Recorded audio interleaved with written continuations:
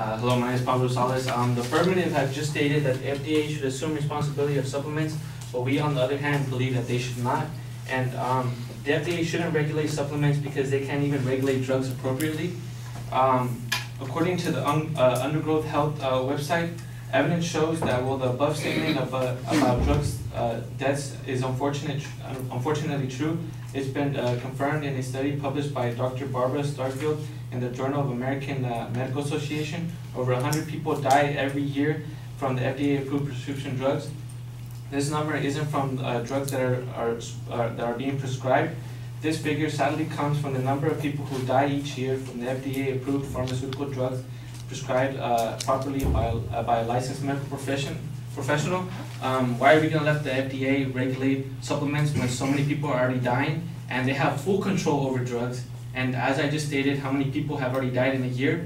Do we want that many deaths to occur from people that take supplements? I don't believe so.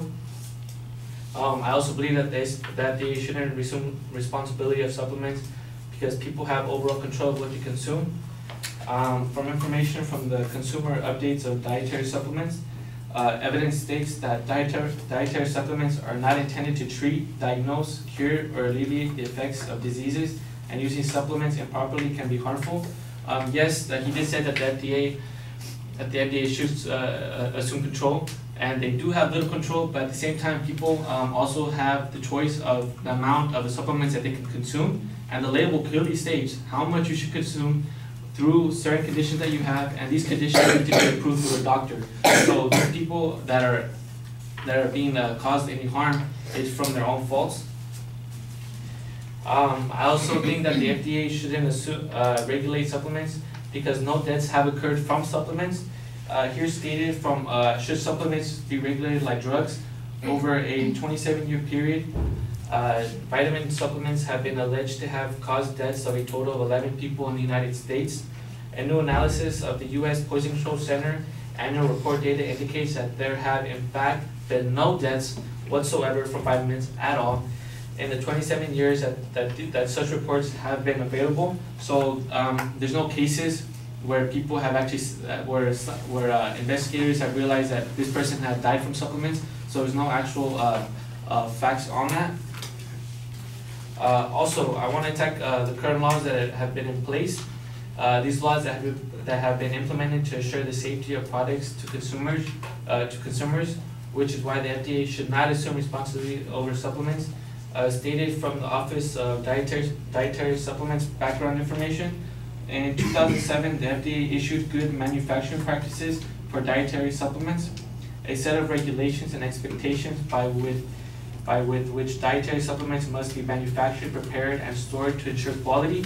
So this just clearly states that the regulations that the FDA do have right now, they are enough, and the FDA shouldn't regulate anything else other than that. And manufacturers now are expected to guarantee the identity, purity, strength, and composition of these dietary supplements. As the affirmative stated that they don't do that, but that is clearly false. Another claim is that the FDA regulating nutritional supplements would be a downfall and businesses would close.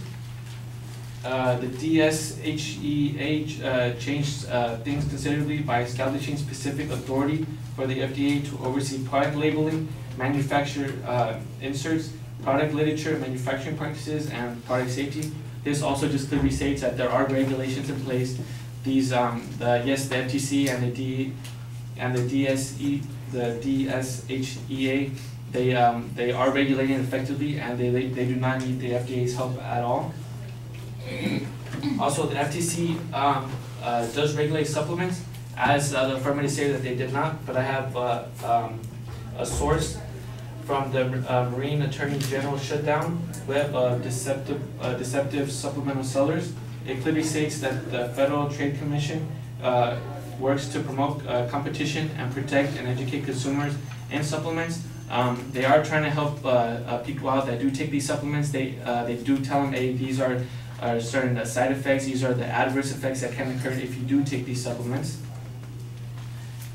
Also, the FTC shuts down supplemental companies The affirmative stated that they do absolutely nothing in regulating this, but that is absolutely not true. Since from my source from the FTC shuts down fake weight loss scam and improves $1.3 billion fine, the evidence now states that the FTC has settled a case against a weight loss supplement scam that used fake news websites and fake celebrity endorsements. The defendants must pay up to $500,000 and face a threat of paying a total of $1.3 million if they do not stop with their illegal and deceptive activities. This clearly shows that the FTC has the power, and they are enforcing their regulations.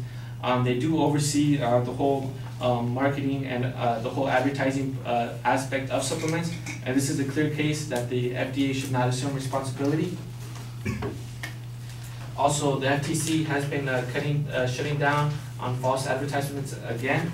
From my same source I just stated, the Federal Trade Commission and Marine Office of Attorney General today announced a complaint and 3 settlements with dietary supplement marketers who allegedly use radio infomercials as talk shows and print ads featuring false endorsements to advertise supplements to improve memory and to reduce back and joint pain. Thank you.